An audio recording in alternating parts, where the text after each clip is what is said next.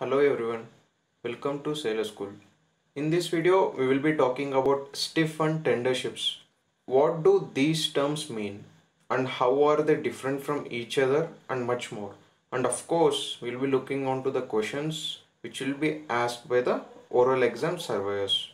See, the only reason I'm doing this video is to help you understand these topics, and of course you might be familiar about these topics during your pre-C also, because this topic is usually asked for both TMEs and cadets as well during the pre-Cs as well as during their mates examinations. Okay, moving on to the differences between the stiff and tender vessels. Number one, stiff vessel has a large GM, whereas the tender vessel has small GM. For people who don't know what GM means, it is just a vertical axis present on the center line of the ship when viewed as midship section.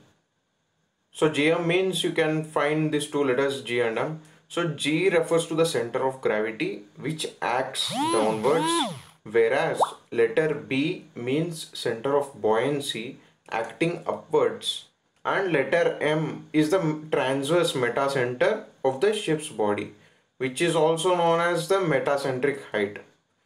So basically, for simple understanding, stiff ship happens usually when more weight is added to the lower part of the ship, and tender ship means when weight is loaded to the upper part of the ship away from the heel.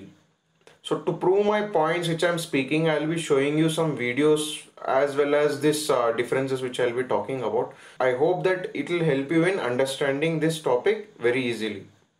Number 2, angle of roll is small and period of rolling is minimum for stiff ships.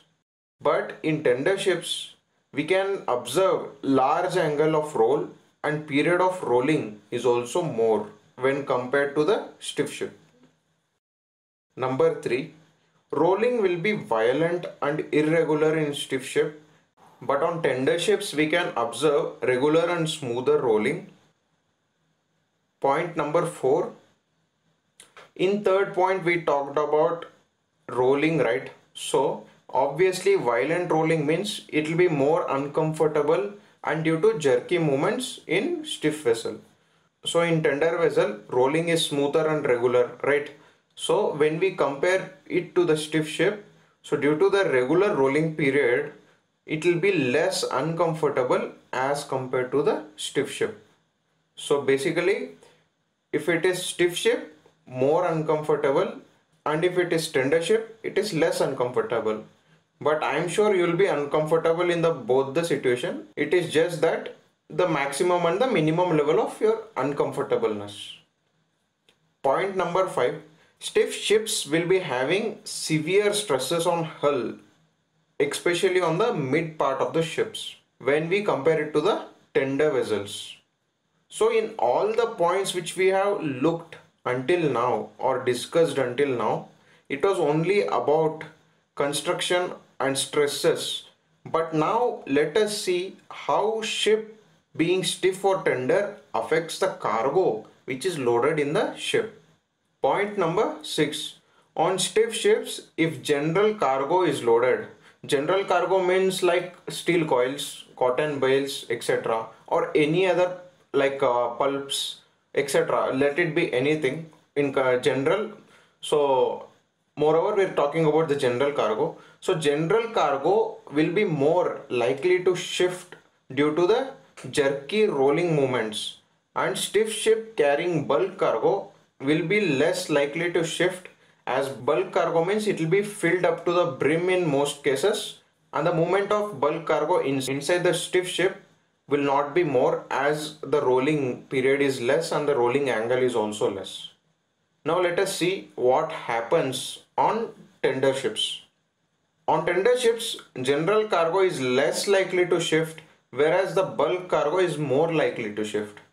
So it is the opposite of the stiff ship, and the reason is that because the angle of roll is more and smooth, so this causes slow and steady force to act upon the cargo present in the ships. The general cargo being tightly packed as a compact units they also being tightly lashed can withstand, but the bulk cargo which is not packed and they are in granular form, so which is loaded without any lashing, this will lead to shifting of bulk cargo when the angle of roll is more and steady. Unless the bulk cargo is filled completely inside the hold, those are some exceptional scenarios. Okay. So point number 7, stiff ships have greater ability to withstand loss of GM and transverse shift of cargo because GM is large in stiff ship, and even if the ship lists, it won't reach to maximum list, as in stiff ship most of the cargo is loaded near to the keel. I think you can just observe like a bulk carrier loading an iron ore is the most common example of a stiff ship, because most of the cargo loaded will be towards the bottom and the cargo will not be filled completely inside the hold, as well as the load density of the cargo is more. Tender ships have less ability to withstand the loss of GM and less ability to withstand the transverse shift of cargo because GM is very less in tender ships, which can cause large angles of list to occur in case of heavy weather. In such situations, even having slack ballast tanks can cause the ship to capsize eventually. Classic example of tender ship is bulk carrier carrying grain cargo. For stiff ship it was bulk carrier carrying iron ore. Now right now for tender ships it is bulk carrier carrying grain cargo. So when you go for your second mates examination, surveyors most commonly ask this one question in your oral examinations, that is, how do you like your ship to be, stiff or tender? And the answer for this question is supposed to be presented like this. Sir, I would like my ship to be neither stiff nor tender. I want it to be in positive GM and intermediate or in between being the stiff and the tender part. So because if too much stiff, then the vessel can lead to unwanted vibration and the hull stresses will be maximum. So it will be difficult to tackle heavy weather situation or any other difficult circumstances which may arise on ship during the voyage. And if the ship is completely tender, then vessel has more chances of losing GM easily in case of any heavy weather or any other exceptional circumstances. So this must be your answer, or you can use your own words and create your own answer, but the aspect or the prediction of the answer must be such that the surveyor should not cross question you again in any form. You must have a basic knowledge of everything which we were talking about until now. If he has any of the other points, you can just tackle him with the points which you know, which we have talked right now, example, etc. They will ask. So everything we have discussed. I am sure that if you watch this video, if the surveyor asks this question, I hope that you will answer it in an excellent manner. That is all guys. We have come to the end of this video. If you liked it, please like, comment and subscribe to Sailor School. Support us to reach more people in need. Thank you so much for watching till the end.